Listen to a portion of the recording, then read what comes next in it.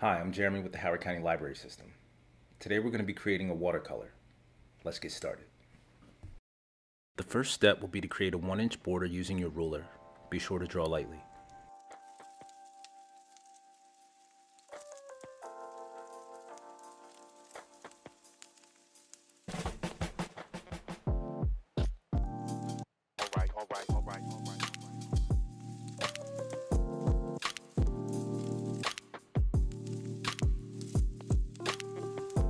Once you've created your border, next we're going to compose our subject, which for this will be a brown paper bag. The reason why we're using a brown paper bag is because of the shadows, highlights, and texture it creates. The bag also has a form that's very organic, leaving it open to interpretation. Now that we have our subject properly lit and composed, we're going to begin drawing it lightly in pencil.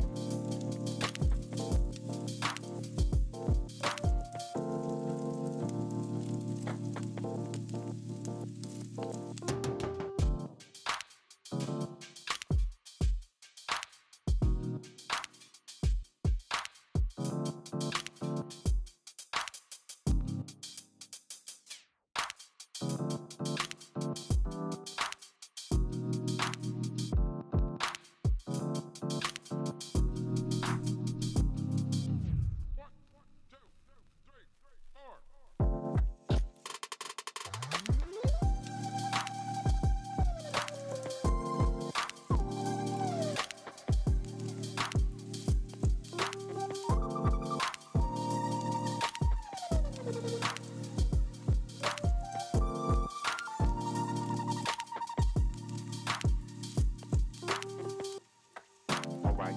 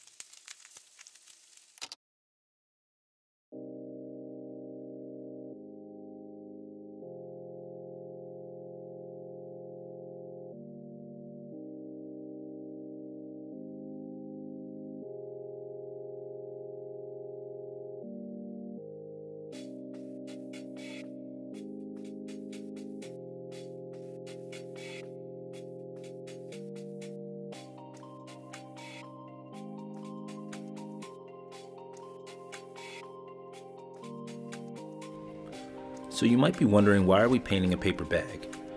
The reason is because if you've never done watercolor before, you know that it's a medium that's hard to control, and that half the battle is allowing the watercolor to work for you and basically do its thing. So with that being said, a paper bag, its features and characteristics, while they're easy to identify, they're also always like flexible and changing. No two paper bags look the same, so it leaves a lot of room for interpretation and a lot of freedom for the artist, so you can make those happy mistakes and get away with it when painting a paper bag versus painting a flower or a building or something like that. So painting a paper bag is a really nice way to ease into watercolors and get a really nice product in the end that you'll be happy with and kind of inspire you to keep going.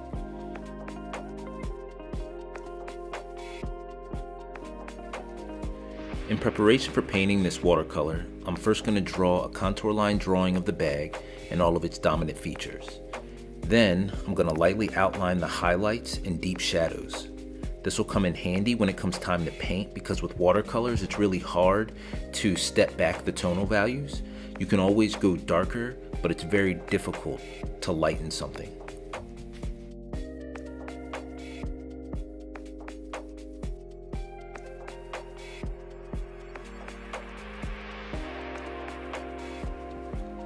Alright, so now we're ready to paint.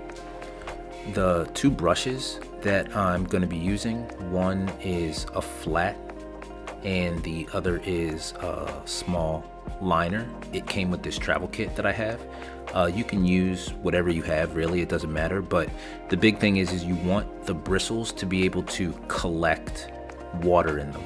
right? So if you notice, each one of those bristles were about like an inch and a half long, and that's something that you want because it'll collect a lot more water, and then you can spread it all around like I'm doing right now.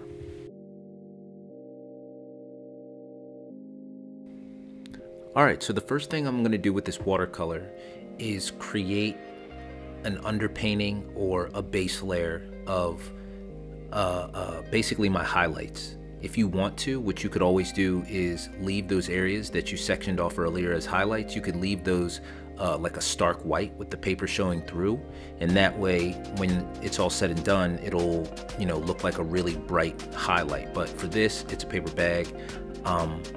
I want it to be a little bit yellow, so I'm putting down basically a yellow sort of base layer, and from here I'm going to start to work darker.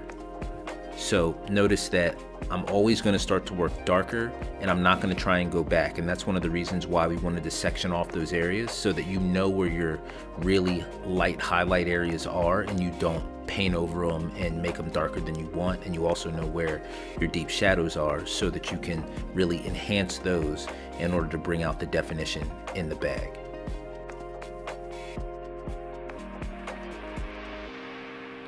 So if you're using a watercolor kit or tubes, or, you know, if you're using acrylic paint, the big thing is thin your paint, thin your watercolors, and, you know, use the water aspect of it, because once, like I said earlier, once you get darker, you really can't step it back, and you don't want to make that mistake early on, and then, you know, there's almost nowhere for you to go, right? So use very light colors and almost as washes, and just continue to layer and layer and layer on top. Okay, now the one thing I will say is don't layer on top of wet areas. Okay, the one thing you'll notice is I kind of started to work all over the page, you know, all over my subject, and that is so that as one area is wet, it can dry while I go and work on another area. So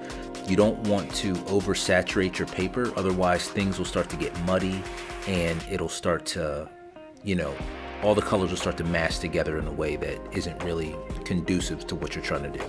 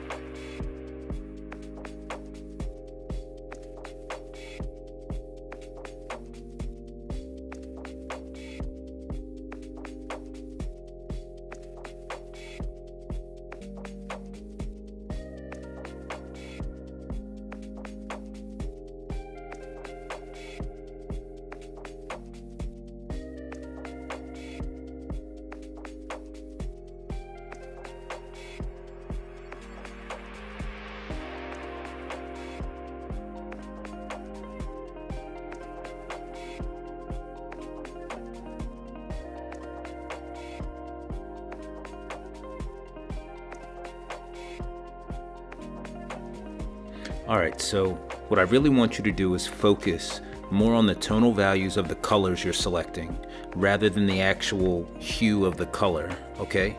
So paint the tonal values rather than trying to match the color to the tonal values, if you understand what I'm saying. By doing this, you'll basically be getting a crash course in color theory, and you'll be able to see firsthand how all the colors interact with one another. And the other thing is that you'll end up creating an artwork with this complex and really rich color palette, and your work will look like someone that's experienced. Ideally, what I'm trying to do is layer these colors upon one another until I get the tonal value that I'm looking for. right? And the nice thing is that once I reach my desired tonal value, you'll still see all those colors I layered peeking through and really creating those subtle details that will elevate a piece of art. So I urge you, once again, don't try to paint a brown bag and match it with the colors. Instead, paint the highlights, the middle tones, and the deep shadows using the colors as tonal values. All right, so don't think of them as colors, think of them just as tonal values, and you'll come out with a really nice, experienced looking watercolor.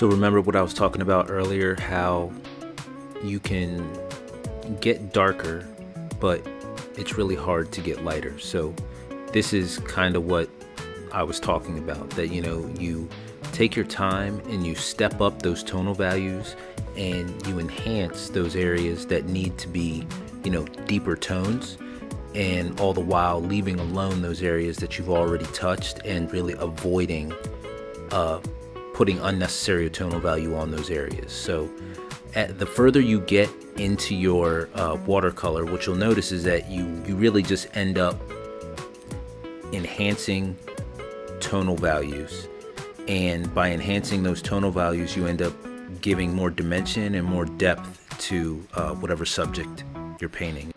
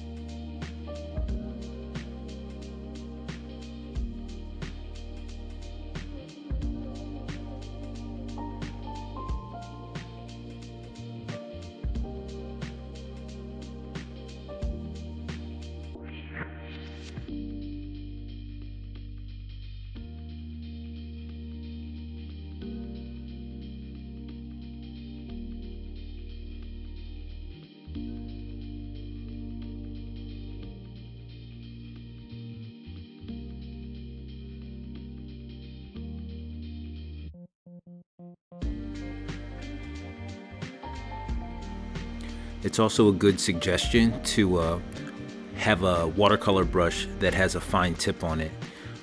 That way you can do those fine creases and small details. So if you do have any creases or sharp lines, you can always outline them and really define them pretty well with that fine tip brush.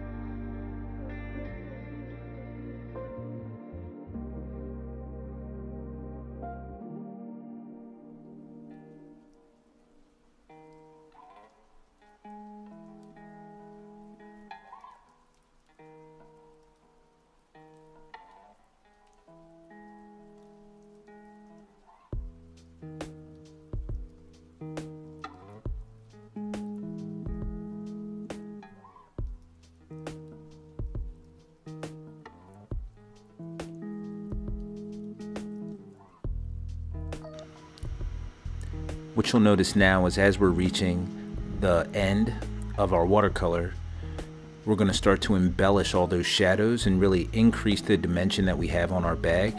by making those shadows even deeper and even darker, and it's going to make everything else pop a little bit more.